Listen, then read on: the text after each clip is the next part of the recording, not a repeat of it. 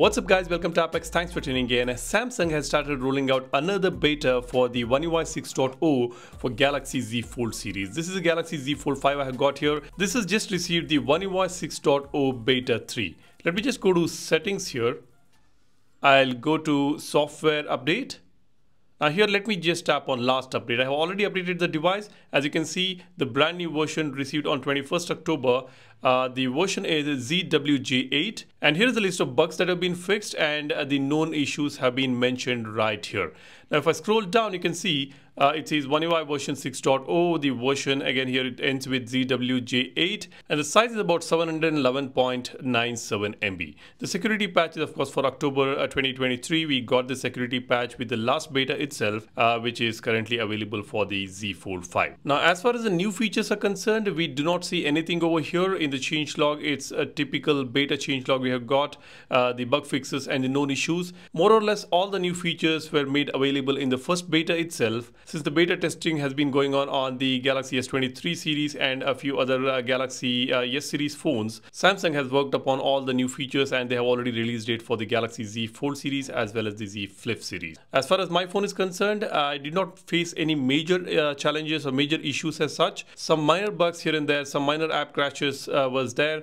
If I go to the home screen, if you look at this Google Discover page, this is not in the full screen ratio. This is still in 16:9 aspect ratio. For some reason, this is not fitting the entire screen as it used to fit earlier. This might be a minor bug that we have got. Maybe some applications are not fitting into the full screen. It is still in a 16:9 aspect ratio. Now, as far as the animations are concerned, it's pretty snappy. I don't see that kind of smoothness which we saw on the S23 series. This is a bit snappier here. I wish Samsung adds some smoothness to this. If I swipe down the notification panel, as you can see, it is a tad bit snappier compared to the S23 series. Now let's open a few applications and see if it opens up without any issues. Let me open Calendar, the Notes. I will open Galaxy Store. Let me open the calculator, clock. As you can see, the apps are opening normally and there is no issues, no crashes as such. Let me go to the Recents application. I will open the recent apps that I just opened some time back. As you can see, there is no stutter or any issues here. What I'm trying to tell you is there are hardly any bugs now on the beta version of One UI 6.0 on the foldable devices. But it again depends on the region, depends on the update that you have received. You might be facing some bugs or some issues. You can go to Samsung Members application and report it so that Samsung fixes it in the next update. Now let me just go to the software update section again. Let me show you the bugs that have been fixed.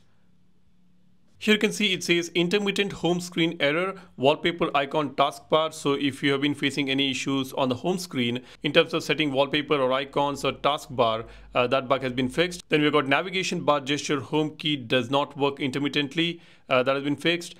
This force close occurs when Smart Select Crop is operated on the edge panel in landscape mode, and a blank screen appears intermittently when operating the quick panel. These bugs have been fixed now, and they have also improved the overall software stability, which happens with every beta version. So we are going to see a few more beta versions for the foldable devices, and then maybe after a month or so we should be able to get the stable version for the Z Fold series. Now if you look at the known issues, these are some of the issues which are already there on the system.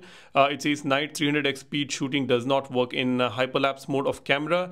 Force close occurs when attempting to set a lock screen notification. Force close may occur in camera, One UI home and system UI. Samsung Pay hint is not displayed intermittently at the bottom of the lock screen.